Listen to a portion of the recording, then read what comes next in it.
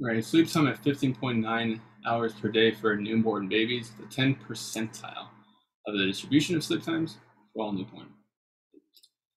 So if we assume that distribution is normal and standard deviation is 0.5 hours, it's approximately what does it mean sleep time in hours per day for newborn babies? All right, so let's go back and remember what standardized z-score is, and that would be equal to the data value, or x, minus the mean over the standard deviation. And in this case, we want to find the z value, the standardized value of a normal distribution without, we don't know the mean, we know standard deviation is 0.5, but with 0.1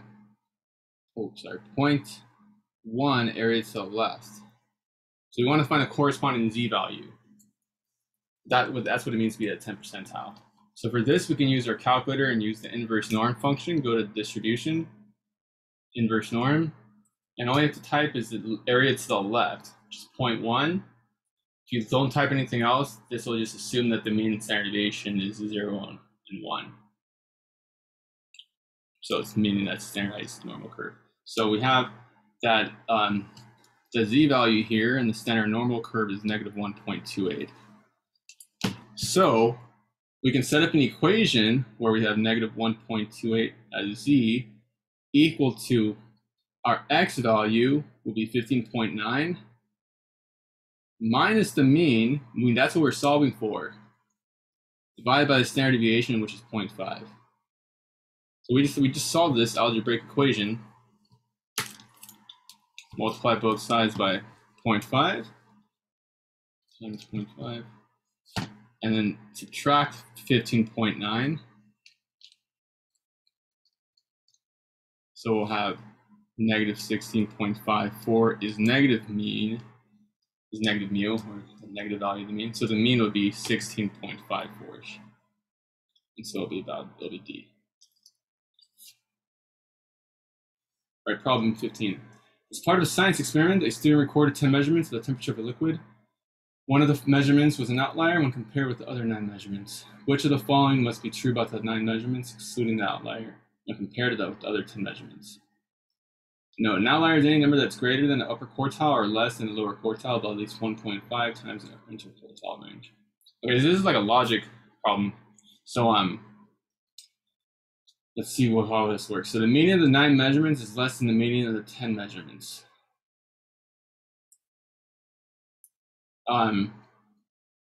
No, well, you could have them, they could all have the same median.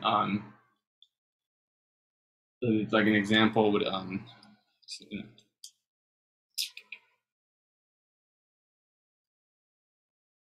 you could have, okay, let's have it like an example. You can have like values 1, 2, 2, 2, so you have like 1, 2, 3, 4, 5, 6, 7, 8 2s, and the other value was 90. So you have, these are your 10 data values. The median would be 2 still. The median would be 2. If you took away the 90, the median of these values, these 9 values would still be the same. So it's not necessarily going to be less. So it wouldn't be A. The median of the 9 measurements is greater than the median. So that same idea. I'm just using an arbitrary example because all you need to do is have one example to prove that it's wrong. Because it says must be true, so this is not going to work either. The maximum of the 9 measurements is less than the maximum of the 10 measurements. Well, no, because the outlier could be again, this is a good example, and the outlier could be 90, so the maximum of these 9 is, actually no, so the maximum of these 9 would be 2, the maximum of the 10 would be 90, but what if you had like the outlier, what if you had the outlier as like negative like 90? So then if we take away this outlier, you would still have all these values left, then the maximum would still be 2. So then it wouldn't be that's less. And vice versa, so this one is when it's greater than. So like again, if I had it this way and took away the 90, then this 2 is not greater than that 90. And then we're left with E, and that's going to be our answer. And this is going to be our answer. So if we understand standard deviation as a measure of spread, if we take away the biggest value or the smallest value, that means there's going to be less spread left between the 9 values. So standard deviation is going to be smaller when you take out the outliers. 16. At a local ice cream store, 210 people were surveyed on whether they prefer eating ice cream from a cone or from a cup. The 210 surveyed, 70 were adults and 140 were children. Of the responses, 150 indicated the cone as preferred method of eating ice cream. For those surveyed, there was no association between age and preferred method of eating ice cream. Which of these tables shows this? Okay, so for there to be no association, that means the proportion of adults that prefer eating ice cream with the cone is going to be the same as the proportion of the kids eating ice cream with the cone. So we're going to look at proportions because the sample sizes are different, so we got to look at proportions. So if we had let's just make another table. So it's the cone, cup, total,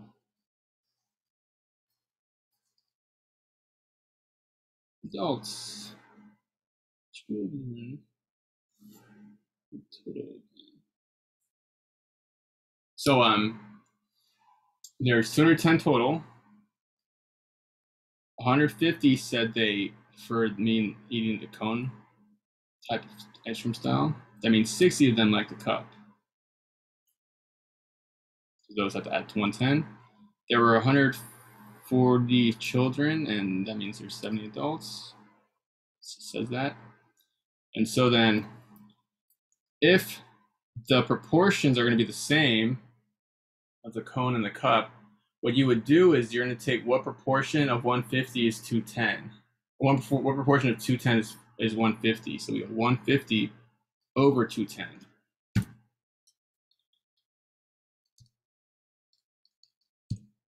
And that's about 0.71, 7714. So the values in here have to be 0.714 of the adult population and 0.714 of the child population, because the proportion is what we care about. The proportion would be the same. So we do this times 70.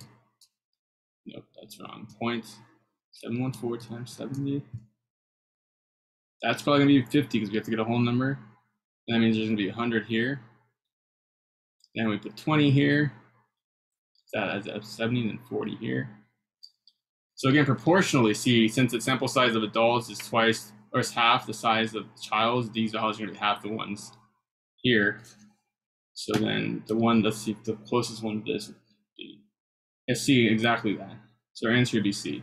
So focus on the proportions in this problem. All right, two-sided t-test for a population mean is conducted for the null hypothesis.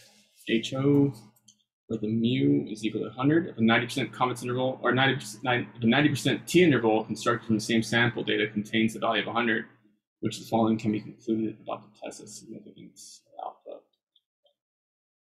Okay, so, I mean, I'm going to explain this verbally, but I'll draw a picture.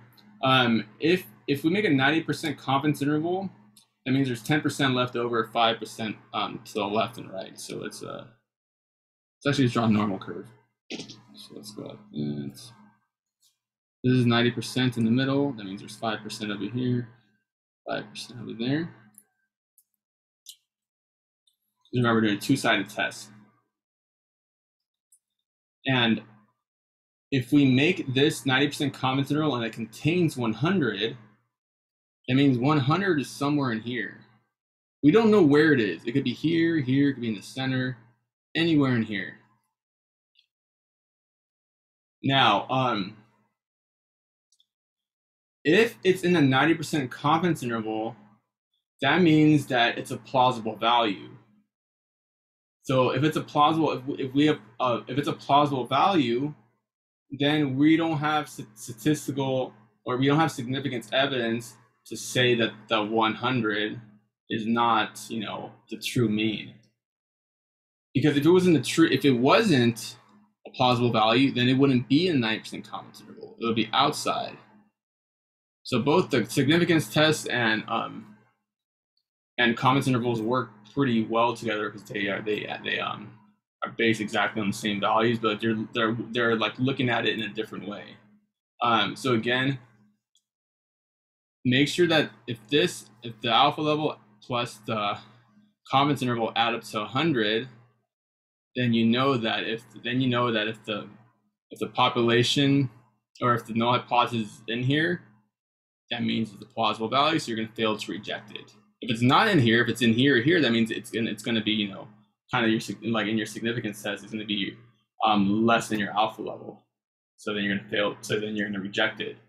In this case, since the 100 is going to be in here, we're going to fail.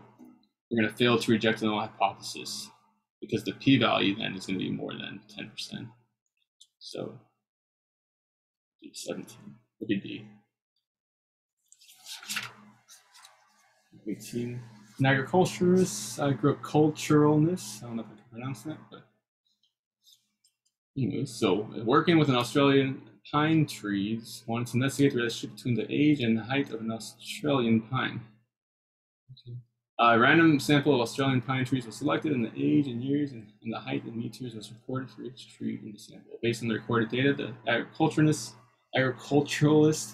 created a following regression equation to predict the height in meters of the Australian pine based on the age and years of the tree. I should follow the best interpretation of the slope of the regression line. Okay, so we're getting our predicted height. Think of that as like your y hat from your age. Think of that as your x. So we would say that as the age goes up by 1, the predicted height would increase by 0.48 meters. So with the best interpretation of that, let's see what that would be. On average, nope. Remember, we want as age goes up by 1, the height goes up by 0.48 meters. So on average, so yeah, it would be, looks like B. Let's just look at the other ones to make sure his height increases on average. No, it's definitely not going to be C because this is the y-intercept. It's not the scrap rate of change. As the height increases on average, nope, not 0.29 again. Nope. Actual, no, it's, yeah, forget about those. The answer is B.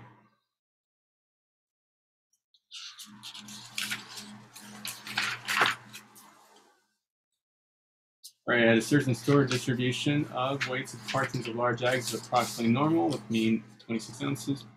Based on the distribution, which of the following intervals will contain the greatest proportion of cartons of large eggs at the store? So all of these look like they're 4. 4 units in length. So, okay, so we have a distribution that's approximately normal. The mean is told to be 26. So the mean is right in the center. Okay, so since this is a normal curve, we know that if we have spreads of 4 all across, you're going to capture the most area if your spread of 4 is centered at 26, because that's how a bell curve works. That's how the normal distribution is, shaped. So if we went to below 24 and to above 28, this would be the biggest area of 4. So let's say we got 22. Yeah, it looks like it's going to be B. No, not B. So 24 to 28. This is centered at 26. This doesn't have the greatest proportion. This doesn't have the greatest area on the curve.